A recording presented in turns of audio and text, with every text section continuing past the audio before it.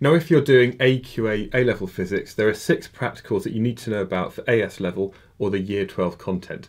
Now, there's another 6 practicals that you need to know about for Year 13, and I've got another video up here that explains all of these in a huge amount of detail, and this is all at alevelphysicsonline.com. Now, in addition to the summary video, I've also got individual videos where I talk through each of these individual practicals in a little bit more detail. But let's have a look at what you need to know in Year 12. First of all, you're looking at standing waves on a string, and you can vary the length, the tension and the mass per unit length. We're looking at what happens when you have interference, so both a double slit and a diffraction grating. You're then looking at finding the value of G by a free-fall method. You're looking at the Young modulus, and this is where you have a wire that is stretched.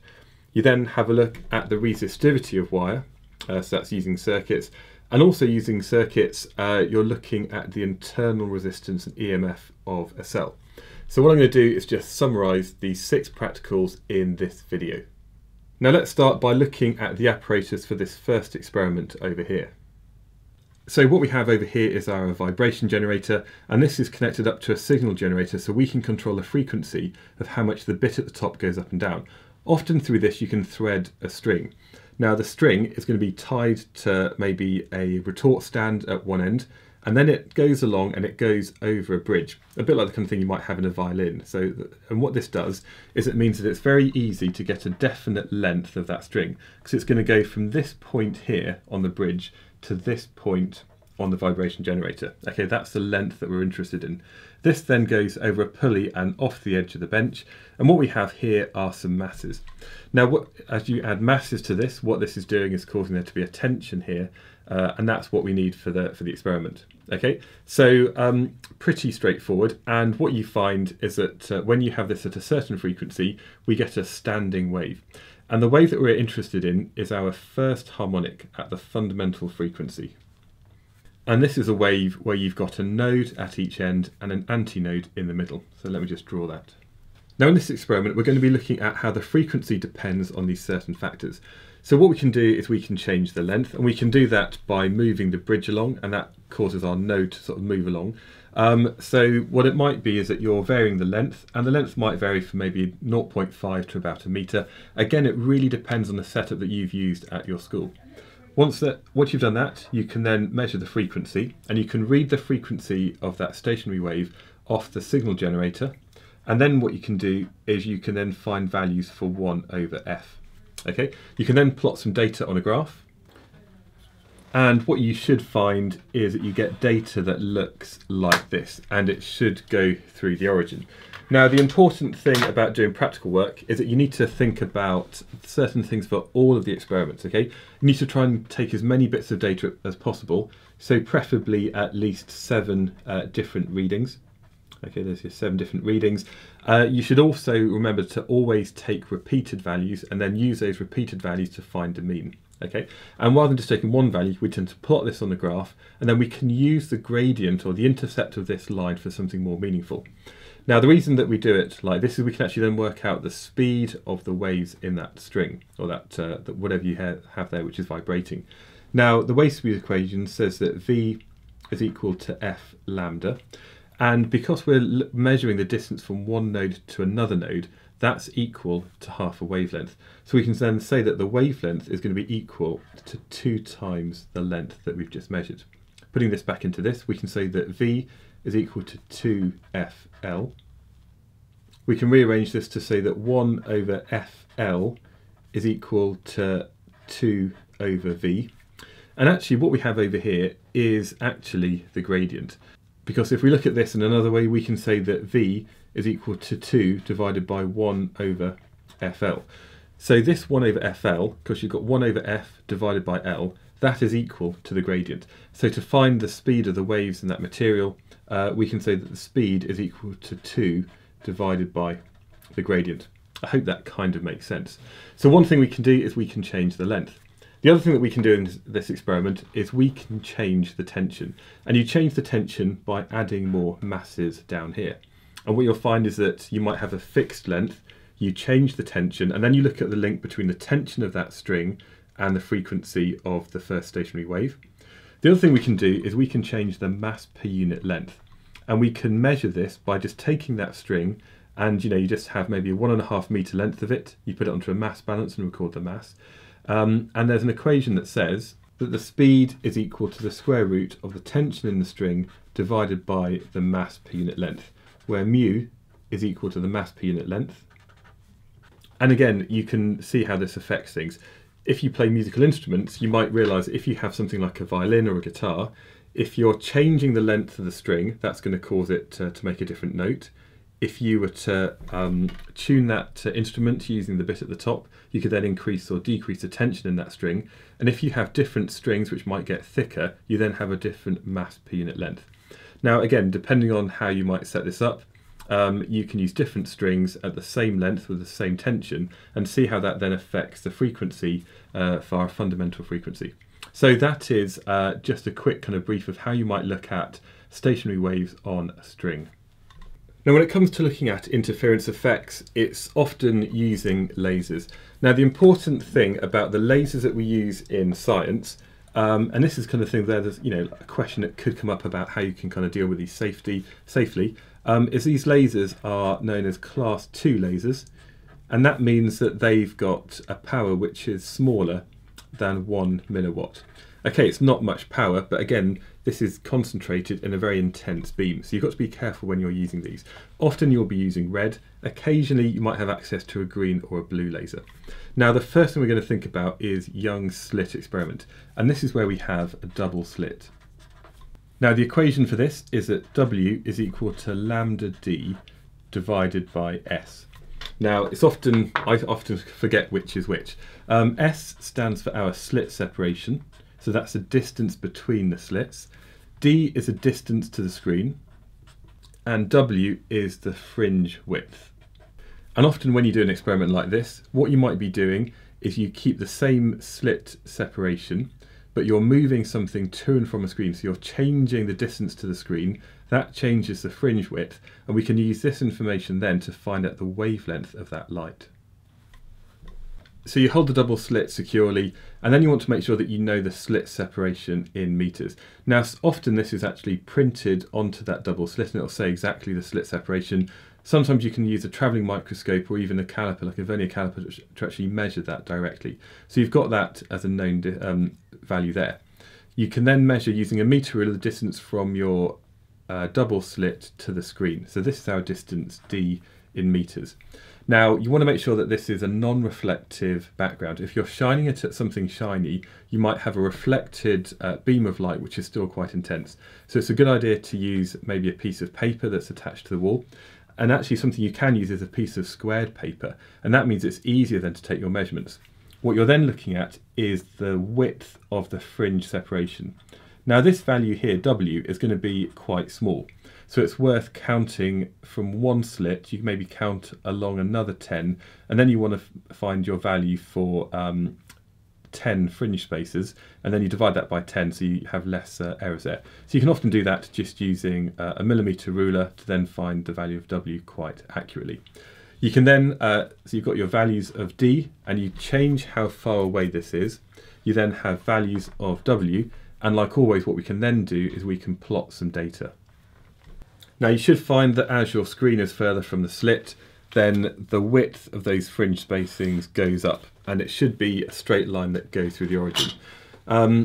So what can we do with this then? Well, the gradient of this line is going to be equal to the fringe spacing divided by the distance. Okay, now we've seen from the equation over here that W equals lambda D over S, so that means W over lambda is equal to D over S. Sorry, ignore that. W over D is equal to lambda over S. And that means what you can do to find the wavelength is you then work out your gradient, and you multiply this by the slit, the distance between the slits, and that should give you your wavelength. And it's going to be in the order of about 600 nanometers if we're looking at red light, 600 to 700 nanometers. So that's the kind of answer that you should be aiming for. Now, one of the issues with this is that these are actually quite dull, and it's often hard to actually get a good measurement as we have the fringes which are kind of disappearing off into the distance. Not much light actually gets through that small slit. So a better way of actually working out the wavelength of light is to use transmission diffraction grating. A diffraction grating has lots and lots of parallel lines, and transmission means that most of the light goes through this. Now this is the equation for a diffraction grating. There's two equations which are sort of maybe a bit confusing. If you think about diffraction, and then there's an n over here for n lambda. Okay, so what we have is the spacing of the grating. Often on the slide that you might be using, it'll give you the amount of lines per millimetre, but we need to make sure we convert this into the distance between them. We've got sine theta, I'll come on to theta in a sec. We've got which of the order of the diffraction pattern we're looking at, so it might be 0, 1, 2, 3 and so on, and then you've got the wavelength of that light. So the equipment is set up in a very similar way to before, but now on the screen what we get is as the laser light goes through that diffraction grating, we get a bright central maxima, and then what we find is that there's at a point over here we have effectively constructive interference over here and so on, and it should, oh that's rubbish line there, we should get the same thing on both sides. Now what we need to know is we need to know the angle theta. So theta is between this kind of central point here and whichever order maxima we're looking at. So let's look at theta over here. Now it's very difficult to measure theta using a protractor. So what you can do instead is you can measure the distance from here to here, and you measure the distance from here to here, because that's going to be a right angle triangle. And then it's a case of looking at Pythagoras, and to find theta we can look at the relationship between the opposite side and the adjacent side. Now if we call this side over here the d, because that's the distance from the diffraction grating to the screen, and we can maybe call this distance over here h. And what we're going to find is that we've got h1, h2, h3, h4, maybe 4, 5, they often get a bit dull. What we know is that tan theta is equal to h over d, provided we're both measuring everything in meters. So that then allows you to find your value of theta, which we can then plug into this equation. And again, what you might be looking at is you've got your values for theta for the first, second, third order maxima. You can then maybe plot, again, a small graph. And if you have your values of n and d sine theta, once again, this should be a straight line that goes through the origin.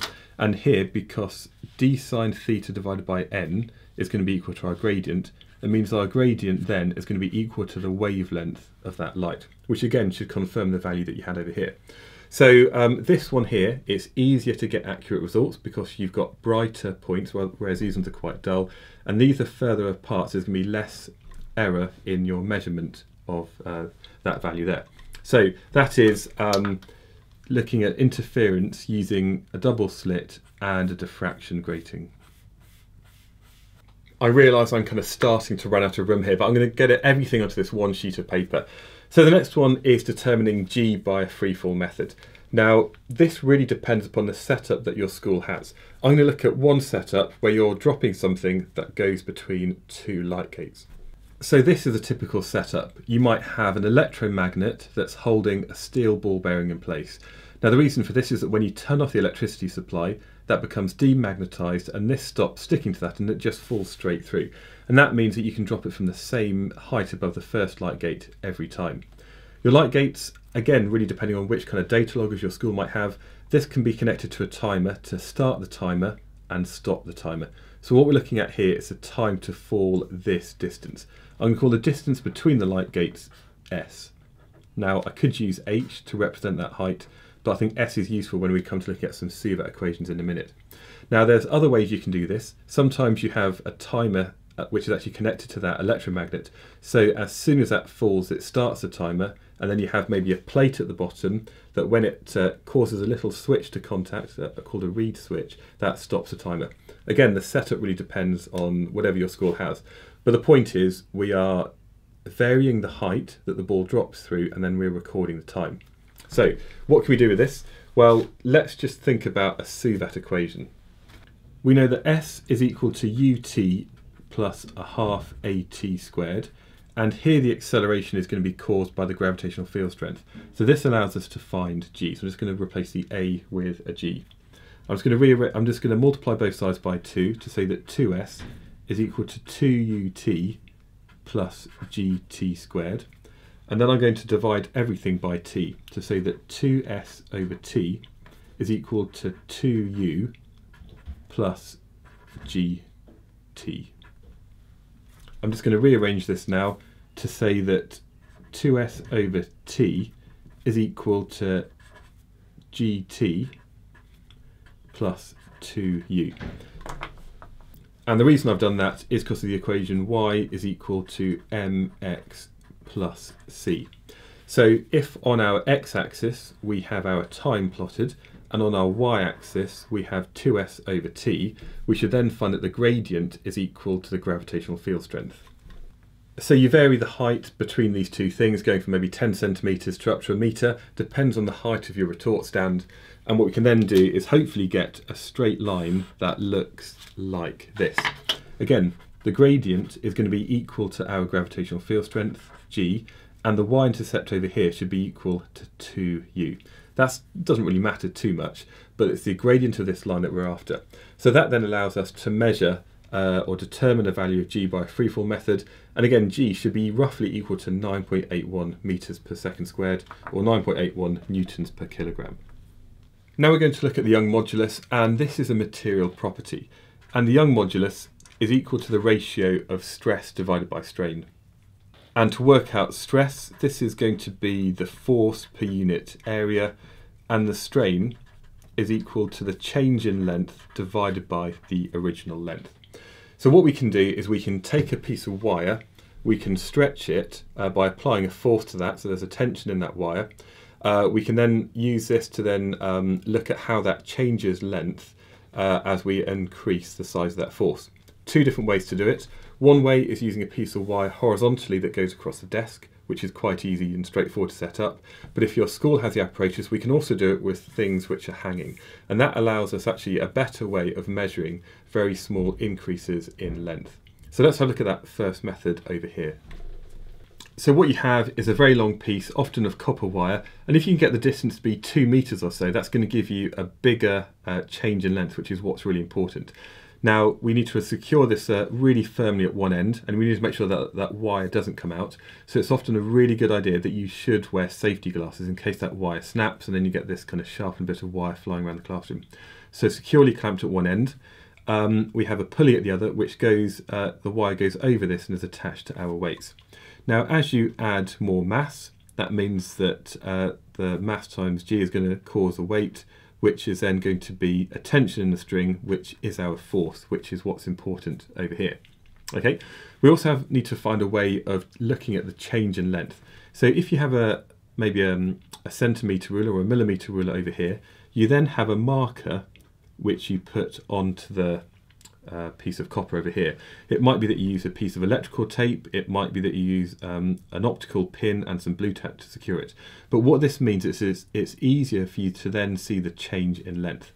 And what we're looking at here is a total length that goes from where that thing is clamped up to where the marker is. We're then looking at our change in length, L, over here. And in order to find the area, the cross-sectional area of that wire, that's going to be equal to pi d squared over 4. Okay, it is pi r squared, but we're actually measuring d directly. And to measure the diameter of a piece of wire, it's always best to make sure you do this in maybe 3 different directions. So you measure the diameter using a micrometer or a vernier caliper. You then do it again and again to make sure the wire has actually got this kind of cross-sectional circular area. Okay. The other important thing, which is a really kind of common question, is that you get maybe your distance in millimetres. We need to convert that to millimetres so that we have our area in square metres.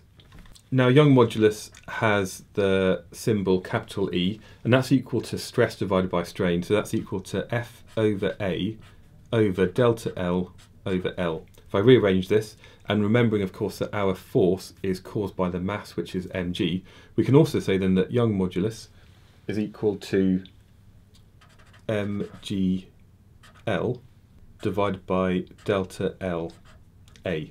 Okay, now in terms of data, what we're looking at is we are changing the mass, and that's changing the extension of that wire. We can then plot these on a graph, and we should get a straight line that goes through the origin, because when there's no mass applied, there's no extension. The gradient of this line is going to be equal to mg divided by delta L, which we can see is something over here. And that means the Young modulus is equal to the gradient of the line times the original length divided by the cross-sectional area.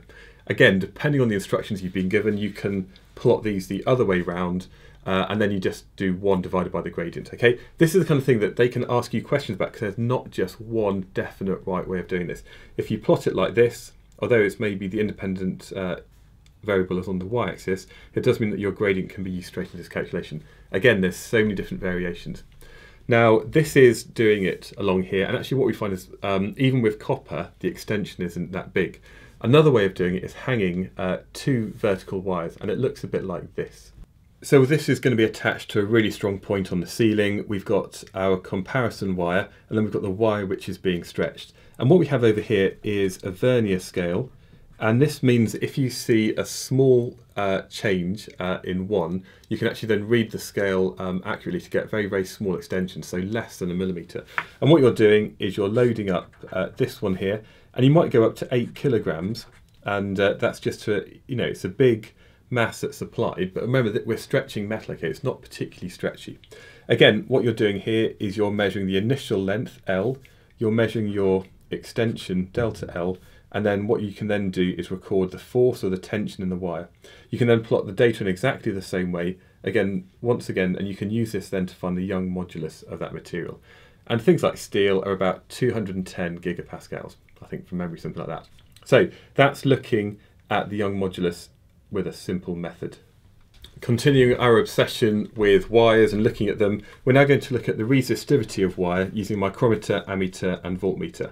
Again, the resistivity is a material property and it's measured in ohm meters. So what we do is we set up a circuit a bit like this. And what we have over here is a power supply that maybe goes from 0 to 6 volts, and often these have got a dial on, and that allows us to adjust the current and the potential difference. So we've got an ammeter in series, a voltmeter in parallel. And this is in parallel a piece of our sample wire. Okay, now we can vary the length up to maybe a meter, and often this is, you find, attached to a meter stick, and basically at one end over here it's fixed, and the other end we have a crocodile clip or something like that. And that means we can adjust how much of that wire we're measuring the potential difference across. Now, a way that you might do this is you set this up, and what you want to do is keep any sort of heating effects the same each time. So what you want to try and do each time is have a similar kind of current which is flowing through the wire, and you can use this by adjusting the power pack. What we can then do is we can take our values for our current, our values for potential difference, and that allows us to work out the resistance of that wire, assuming there's no resistance in the rest of the circuit. We can also look at how that varies with the length of the wire, which we just measure. Now, all going well, if you've got a longer piece of wire, the resistance should be higher, and these should be proportional, and we should then find, again, a straight line that goes through the origin. But what's that got to do with the resistivity? Well, the resistivity rho is equal to RA divided by L. And if you look at this, the gradient here is going to be equal to R divided by L. So that means the resistivity, because R over L is over here, is equal to our gradient multiplied by the area of that wire. And we work out the area of the wire in exactly the same way that we do when we're looking at the wire over here. So we're looking at the area being equal to pi d squared over 4. You take that value 3 times, you take your mean value to give you a good value for the area of the wire, which again has to be in square meters. And this should then give you a value of rho in ohm meters. And this last practical is looking at the EMF and the internal resistance of electric cells and batteries. So these ones here are the kind of big ones that we tend to use. You want to make sure it's fairly new, because old ones it all gets a bit weird. So this is the kind of standard cell that you might have in electrical circuits at school. So first of all, we need to set up a circuit with this, a voltmeter, an ammeter, and also a variable resistor to change the resistance of the external part of that circuit. So we set this up with a voltmeter across the terminals of that cell, and effectively what we're measuring here is our terminal PD, and that's V. We're measuring our current in the circuit, and what we do is when we close the switch, we can read these readings here, and we can vary those readings by using a variable resistor. And what we're looking at having are a load of readings for the current and a load of readings for that terminal PD. We can then plot these on a graph. And actually what you'll find is when there's a lower resistance in this part of the circuit here, we find that a greater current flows, and actually that terminal PD falls. So you should get a straight line that looks a bit like this. Now the reason for that is that the EMF is equal to the terminal PD plus I little r, where this is our internal resistance of that cell. if we rearrange this, we can say that V is equal to E minus IR. And if I just rearrange this again, we can say that's equal to minus RI plus E. Now, again, thinking about our equation for a straight line, y equals mx plus c, we can see that on the x-axis we have I, on the y-axis we have v, and that means our gradient m is equal to minus r. So the gradient is equal to minus the internal resistance. So if you work out the gradient, you take the negative value of that, and that will give you your value of resistance in ohms. And that means your y-intercept should be equal to the EMF of that cell. Effectively, that's the EMF of this when there's no current flowing. So that is just a very quick summary of the practicals you need to know about for the Year 12 physics. You will not necessarily be asked exactly how to write a method for one of these, but it might take some of the practical skills that you've amassed as you've been doing this practical work at school. It might use the same equipment, but maybe set up in a different scenario, or it might be using this and maybe linking it to theory. Who knows what might come up in any real exam questions. But at the very least, you do need to remember that you have done these during the course. And again, if you want to find the videos for Year 13, you can go to alevelphysicsonline.com, subscribe to the Year 13 material, and you'll see everything there. Until then, good luck in your studies. I hope it goes really well. Thanks for watching.